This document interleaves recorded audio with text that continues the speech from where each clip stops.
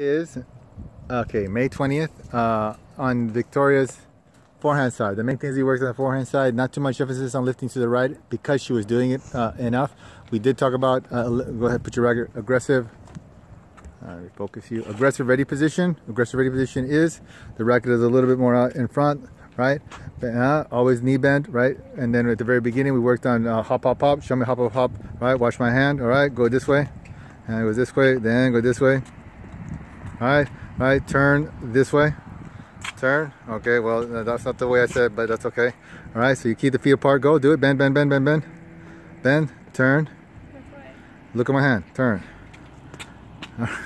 Yeah. All right, so we get the idea, you know what to do, okay? The forehand side, lift to the right, we told her to go ahead, eliminate the cupping completely. She is able to do that, okay? The first thing she's supposed to think about when she goes to the forehand side is keep the racket low, right? Low position one. We were trying to get rid of this this flicking that she does it, and we were able to get rid of it to a certain point, but we have to rebuild her stroke from that.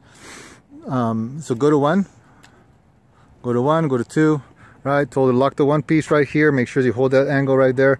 The side of the elbow, have that go through the stroke more. Go, go, go, go, go. And then when she hits, make sure the legs are bent because she goes cross court. Make sure that hip turns, bend, bend, bend, bend, bend. Oh my goodness. All right, and then the actual thing we want to do is overcorrect, is for the arm to go across the body like this. This is incorrect, but this is to break this motion. Try and hold this racket like this, right? Even this with this bend like here. If she doesn't do it, she usually, what we want to try and eliminate is this early break right here that she does. All right, it's good to have it, but the way she does it is no good. So we want to break that first, right? Get the plow through effect going more.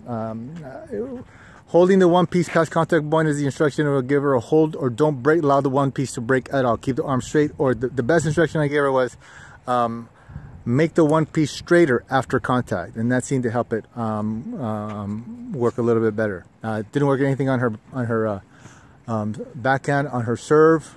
Show me the serve. The biggest thing is you got to make a big T. Go, make a big T. Big, big, big, big, big T. Yeah, she doesn't like to make the big T.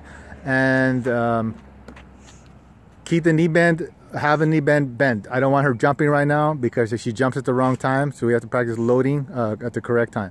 Okay, her directional control is not so great. I don't really care. I don't care if the ball goes in right there. I don't care where it goes, right? But when we went ahead and said, I'm not going to say anything after we did all these corrections, and I told her to hit down the line 3 in a row, she was able to do it. Not much difficulty, yeah? So you're getting it quick. You're picking it up quick. I think that's about it, yes? All right, so next time we're going to work on her backhand. We're going to continue to work live ball on her forehand side, all right? And we'll see you next time. All right, good job.